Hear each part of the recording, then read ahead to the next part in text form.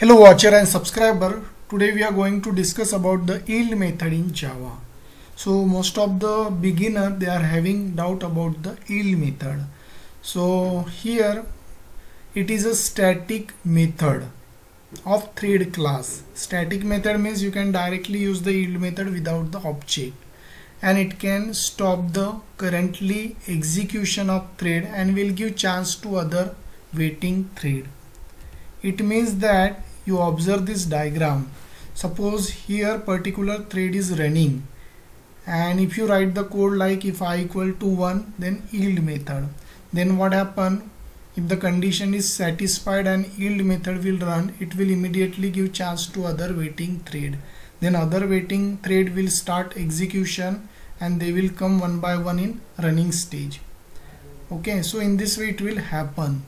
So what it is written here, currently executing thread means it can stop the currently executing thread and will give chance to other waiting thread of the same priority. So their priority is also important.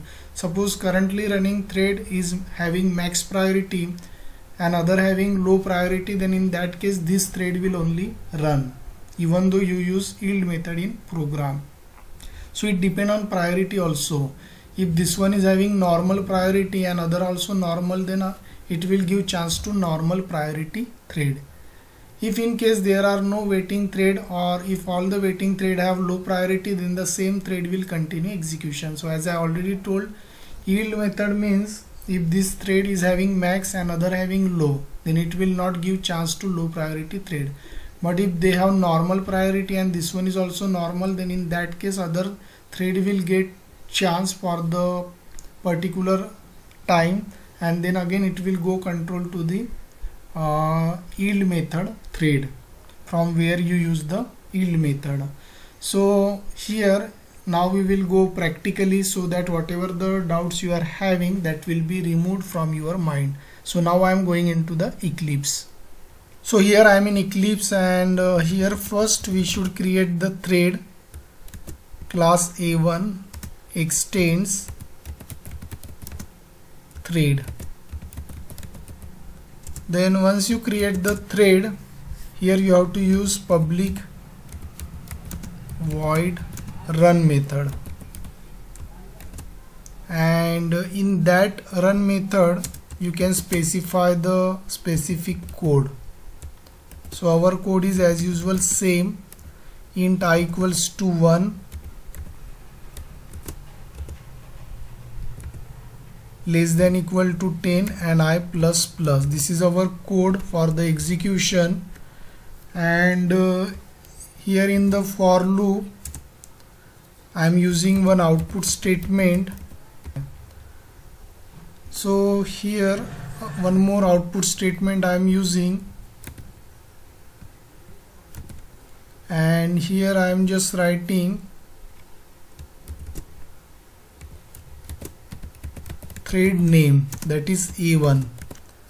So this is our code, and one more time I will repeat this code for the next thread. So in place of A1 you should take other name B1, here also B1, and loop I am using other.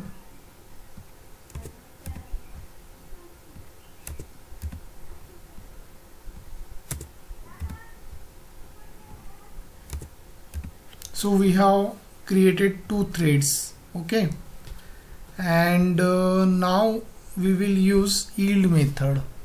So here this loop will start from 1 and it will reach up to 10, but in between we put condition, if suppose I exactly equals to 3, then in that case we will simply use yield method.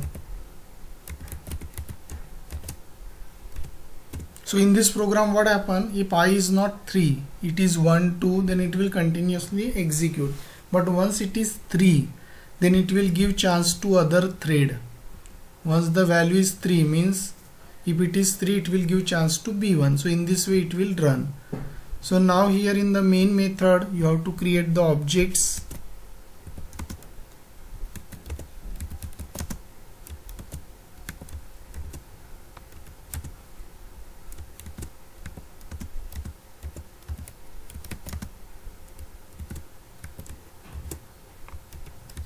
After the object, you have to start with the start method for running thread.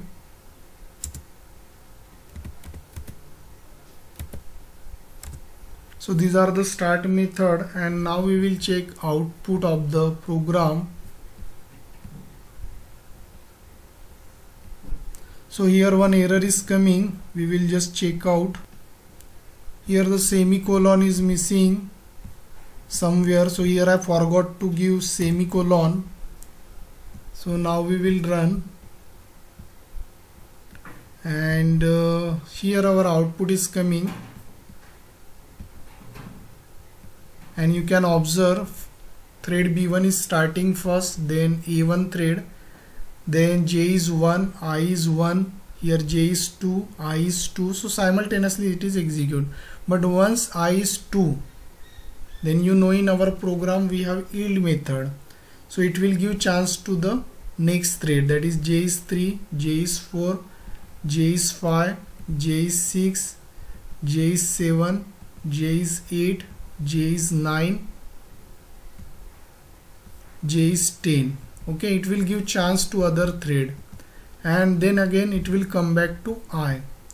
So we just go in the program also, you just observe here we use yield method once I is 3, so it is giving chance to other. But important thing is that if you put the condition, at that point it will give chance to the next thread or next waiting threads. So in this way the yield method will work. And in case if you don't use yield method in the program, then what will happen, that also you should know. So now I am removing the yield method, and let's check output. So here I maximize. Now you check, here I is 1, I is 2, and here at that point it is simultaneously execute, but there is no guarantee. Okay, so we run into the next attempt. Here I is 1, I is 2, here I is 3. So what happened, friend, if you don't use yield method, then there is no guarantee. It will execute simultaneously, sometime A, sometime B1 thread, sometime A1, sometime B1. But if you use the condition like yield method in the program, then in such a case it is necessary, once this condition encounter true, then it will give chance to the next thread. So I hope, friend, you understood the importance of yield method, and don't forget to subscribe my channel. Thank you.